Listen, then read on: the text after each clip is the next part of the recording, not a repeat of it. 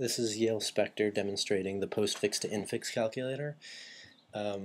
Basically, the way this works is it creates an array of the postfix string that's provided just by splitting out all the white space, and it uses a stack.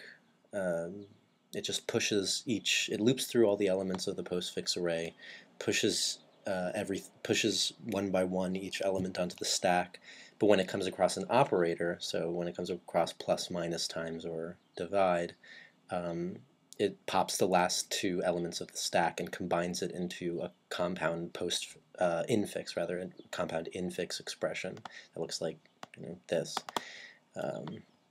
This part of it just applies the necessary parentheses, and yeah, it's fairly straightforward. So let me just demonstrate it.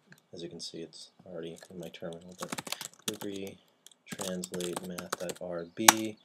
Let's do 562 times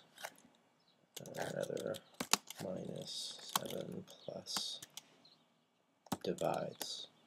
Sure, why not? Is that proper? Yeah. So, yeah, I mean, that works. And also if I take this one, which I think was in the wiki, translate math, gives the desired outcome. Okay, thanks.